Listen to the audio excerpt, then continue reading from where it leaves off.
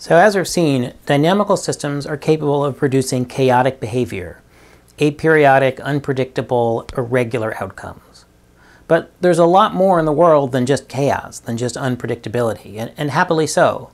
There's patterns, there's structure, there's organization, yes, and chaos and randomness and unpredictability and the butterfly too, but the world around us is a really interesting mix of patterns and irregularities.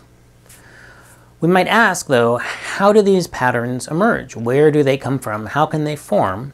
Since many of them seem to be formed without any design or with any direction. Where in Newton's laws, the basic laws of electromagnetism, Maxwell's equations, these simple, the world is fundamentally made up of simple particles. How do we produce these incredibly complex phenomena like you and me and all the other surroundings around us? And so, dynamical systems, I think, doesn't answer that question, of course, but sheds some light on it, because it says that iterated systems like these iterated functions, or dynamical systems like differential equations or the partial differential equations we studied in this unit, that act of repetition, of feedback on itself, of doing the same thing over and over again, has some surprising creativity built into it. That act of repetition, you can take a simple process and simple ingredients and get things out that maybe aren't so simple. So maybe this can begin to shed light, or is an important intuition and realization as we think about the patterns and structures around us and how they might arise. Let me give a few examples to illustrate sort of what I mean by patterns emerging without direction. So the first example is the building in which my office is in at College of the Atlantic. It's a building known as the Turrets because it has lots of turrets on it. And this building was designed, like most buildings. Somebody made it and somebody designed it. And in fact, I know who it was. I don't know personally, it was a long time ago. Bruce Price was the architect of this building here in Maine. Apparently he's a famous architect. He built Le Chateau Frontenac, the Hotel Frontenac in Quebec City, a very famous landmark hotel that if you've ever traveled there, you've surely seen. It's a big hotel on a bluff. So anyway, turrets, it's a complex structure, it's patterned, it's a great building, a beautiful old building. My office is the sort of second window on the left there. It's a great location. This is certainly a pattern, some sort of structure. My office is chaos. The building is not chaos though, but that's not that surprising because somebody built this to not be chaos. On the other hand, if you look outside of my office window and you crane your neck just a little bit, or you turn around from where that picture of turrets was, you'll see this tree. It's a copper beech tree, and it's just this amazingly beautiful tree. I don't know how old it is. I don't think they're native to here. In the summer, they have like almost purple leaves. It's copper. They're darker than usual leaves. But the structure of the tree in the snow, which is sort of what it looks like now because it's been snowing for months and months, is this amazing structure. Again, you would look at this tree and you wouldn't say chaos. So yes, there's some irregularity. So here, who made the tree? Well, that's a little less clear. It wasn't designed by an architect the way the building was. There may be some designs in DNA, but there, even then, it's more of an organic process, something that grows. As the tree is growing, the tree probably isn't checking some master plan, some blueprints. The way as turrets was being built, somebody, as they're putting the bricks together, was checking blueprints or a master plan.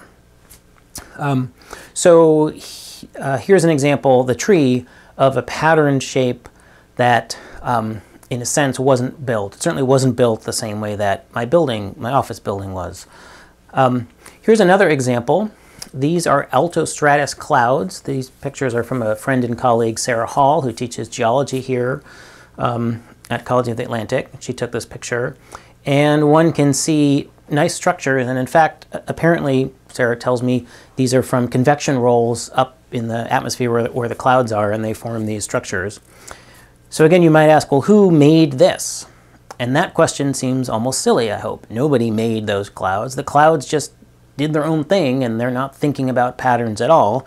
They're just obeying the simple laws of physics, just like the reaction to fusion equations obey the simple laws of physics that we write down, or simple laws of chemistry, and we get these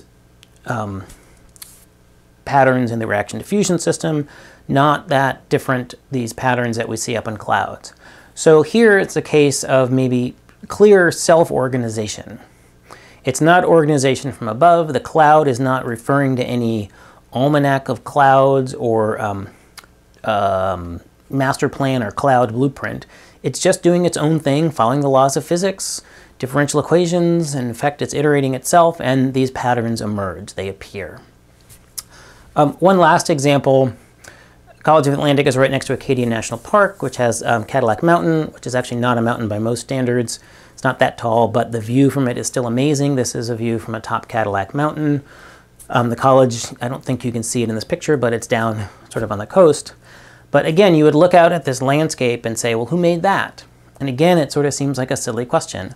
All sorts of geological processes made the coast, and the immediate coast, the coast, you're looking off to another peninsula, and then there are a bunch of islands in front, and one can see, if you look carefully, a swamp area with a little bit of a wandering stream. Anyway, so all of this pattern, you wouldn't look at this and say, oh, it's just chaos. All of this pattern and structure must come from somewhere. And dynamical systems suggests that, not that patterns are easy to make, but well, maybe some patterns are actually are sort of easy to make, and that they can just arise on their own without a designer or a master plan.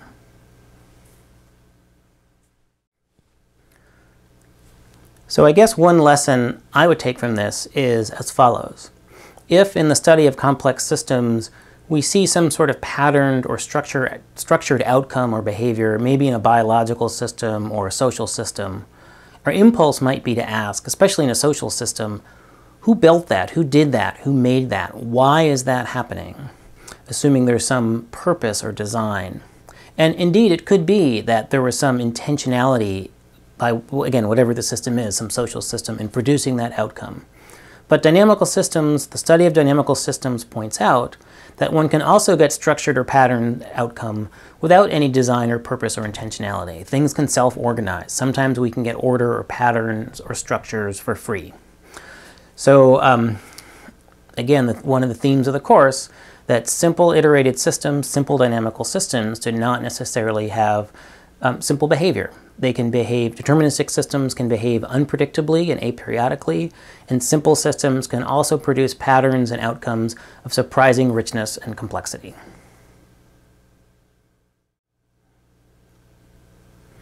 So this brings us to the end of Unit 9, and it's almost the end of the course. In Unit 10, which will be the last unit, I'll summarize some of what we've covered so far and try to draw some conclusions and pull together some themes. As part of this, I'll conduct a few interviews with other researchers and teachers in the areas of dynamical systems and chaos to get some different perspectives and draw out some ideas.